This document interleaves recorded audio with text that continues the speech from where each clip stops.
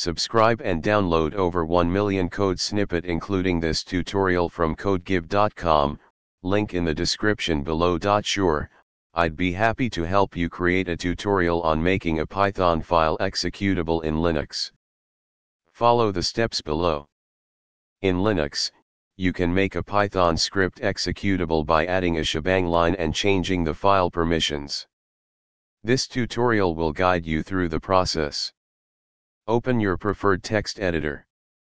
In this example, we'll use the Nano text editor. You can use any text editor you are comfortable with. At the beginning of your Python script, add a shebang line. The shebang line specifies the path to the Python interpreter. Make sure to replace Python 3 with the correct version if you are using a different version.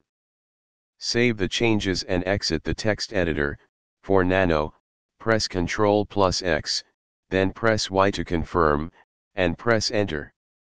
Now, you need to change the file permissions to make the script executable. Use the following command.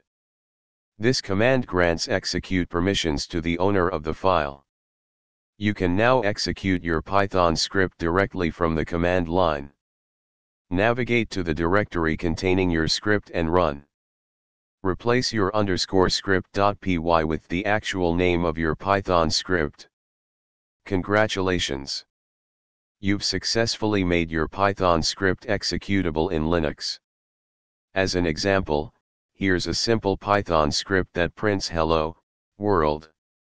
After following the steps outlined in this tutorial, you can execute the script as shown earlier. Feel free to adapt this tutorial for your specific needs, and happy coding. ChatGPT